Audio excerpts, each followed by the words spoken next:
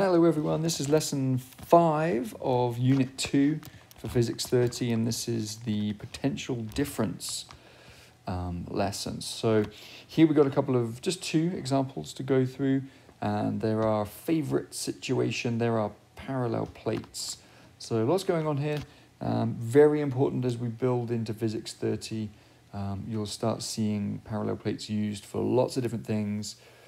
Later on we'll be getting into mass spectrometry, etc. So it's really crucial that we get this nailed down at this point because it's a pretty major concept. Okay, let's go. Okay, here we have 2 plates attached to a voltage source. We don't super need to know which is positive and negative on a battery symbol, but you probably should. Big side of the battery symbol is positive, although actually this is a cell, not a battery, but it doesn't really matter. And then this is going to be negative. This is important because it tells us what to expect of the behavior of the particles in between them. This has already helped us out with giving us the direction, the kinematic direction. Of course, it's a +2, it's an alpha particle, it's going to be attracted to the negatives, so this sort of makes sense. We need to know how much energy it gains or loses as it does this. Well, let's think about it qualitatively first of all. This alpha particle would really wants to get to here. And so it's kind of similar to the analogy with a ball and the ground. I'll just draw the ground here. This is the ground. If you have a ball and you raise the ball up, so the ball starts here, and then you raise that ball up and you bring it to here, the ball really wants to come down. There's gravity acting on this ball. So this ball at this level has an energy higher. It's got a higher energy level. It's got more potential energy. We call this gravitational potential energy. Gravitational potential energy. And so it's got a higher energy level. As it gets to this point, if this is 0 height, if we call this to be 0 meters, at this point here, it's got a gravitational potential energy of 0. So it's at its lowest energy state. Well, exactly the same analogy can be used for charged objects between parallel plates, or indeed charged objects in any electric fields. We can go ahead and say that the energy level is going to be, in this case, is going to be decreasing. So it's going to go from higher energy to a lower energy. Okay, and you can think about it as what's going to happen when it gets to this point. Well, when it gets to this point, it's just going to not move. It's just going to stay stationary. So there's no, it's lost all its energy, if you like, going from here to here. So we're expecting it to change. Okay, the next thing is to figure out what sort of formulas or expressions we would use to talk about energy and voltage. Well, hopefully you can recall that voltage is a change in energy divided by a charge, or I should say a change in voltage is a change in energy divided by charge. So then we can say that if you have a change in energy, it's going to be some kind of voltage change multiplied by the charge. And so we're going to get quite used to using this as an interchangeable energy expression. In other words, we're going to get used to doing, and we'll see this in the second example, we'll get used to using energy expressions, some energy initial, some energy final, and this VQ expression will be used within that in exactly the same way that you've used mgh for gravitational potential and half mv squared for kinetic, and even Hooke's law stuff as well. So this will start to become ubiquitous with energy statements. Okay, so if I can figure out the change in voltage, in other words, the change in voltage from when it goes from here to here, this is like saying the change in height. Okay, so with the ball, all I needed to do was work out the change in height, and then I could figure out the change in energy. Same thing here with electrical energy. If I can work out the change in voltage, I can work out the change in the energy, because I know Q. Q is going to stay the same. In fact, Q, we should probably make a note of that here. Q is 2 elementary charges, because it's an alpha particle. Okay, so how do we work out the voltage? Well, what we're going to do is hopefully we can recall from some class activities that the voltage that we're given here, 600, is across the entire gap. If the voltage stays across this entire gap, but now I actually take a measurement, if I was to take a voltmeter, a multimeter, and place it, well, if I was to place it here and here, obviously I'm going to get the 600. But if I was to place it halfway, let's just get rid of some of that. If I was to place it halfway, I was to go from here and place it exactly halfway, put a voltmeter on there and take a measurement, what do you think I would get? Well, yep, surprise, surprise, I'll get half of 600 because I'm halfway between. So, of course, what I can do is work out how much voltage I'm going to get per, well, in this case, per centimetre. So I've got a total of 12 centimetres. So if I went 600 volts divided by 12, that's going to give me 50 volts per centimetre. That's sort of the ratio that I've got going on here.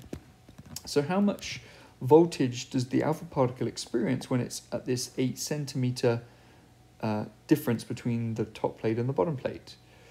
Well, it's going to experience 50 volts times the 8 centimeters. So it's going to be a potential difference of 400 volts.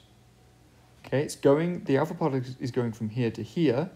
This is the change in volts, right? The change in potential difference. And so it's going from 400 to 0. Okay, so if I was to think about the voltage at this point, 400, at this point, 0. It's like the height. Okay, so let's put that in. So the change in energy is going to be 400 volts. That's the change in the potential. Multiplied by the charge. Well, the charge is 2 times the elementary charge. Okay, which is 1.6 times 10 to the negative 19 coulombs. And so that's going to give me the change in energy, which is, if you put it into a calculator, I think 1.28 times 10 to the negative 16 joules. That's the change in energy, and it's going to lose that energy. It's going to lose that energy. Lost energy. Well, we say lost, but it's not really lost. You can't really truly lose energy. It's not like it disappears down the back of the sofa. It's just converted to something else, and probably the moment before it hits this plate, it's converted into speed. Okay, so example 2 of lesson 5 here. Now we've got a parallel plate situation with a little gap in it. Again, this is quite an important step in the building of our skills here as we start to look at charged particles moving between parallel plates. There's lots and lots of cool stuff that can happen here. But in this case, we've got a proton, and it's got some initial kinetic energy. So it's got some initial speed. It's going to enter the parallel plates as soon as it enters here. So let's actually back it up a second. Before it enters the plates, we don't really know much about what's happening here. All we know is the velocity at the moment with which it enters the plate. Okay, that's really important.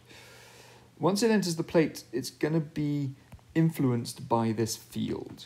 Okay, so we need to just think about what's happening first of all. And again, we have this should really be a battery, but it's a cell. And so the big side of the battery represents the positives, and the small side represents the negatives. So this would be a negatively charged plate.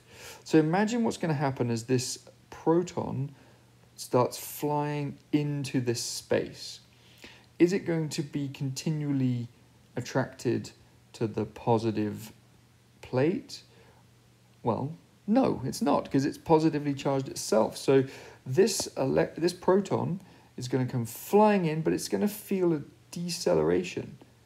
Okay, it's going to be slowed down by this electric field. In fact, we could argue that this proton may not even hit the other plates. Okay, we'd have to think about what's going on here. But what we're asked to find is we're told it does actually reach the other plate, so that's not a concern for us right now. It does reach the other plate. We're asked to find out the speed. So it's definitely going to have a smaller speed. It's going to be slowed down. If we were to draw a little free body diagram of this proton as it's in the electric field, it's going to experience a force this way. Okay, so it's going to be accelerated this way. In other words, decelerated. Okay, so we're going to think about this in terms of energies. Okay, the sum of the energy initial will always equal the sum of the energy final. Okay, we can't break that fundamental physics law. If we do, well, we're in trouble. So the total amount of energy initially at this point in time, just as it enters the plates, does it have speed? Yes, it does. So we're going to say kinetic energy plus, well, where is its lowest energy state? If this was a ball being raised above the ground, where would the ground be? Where does it want to be?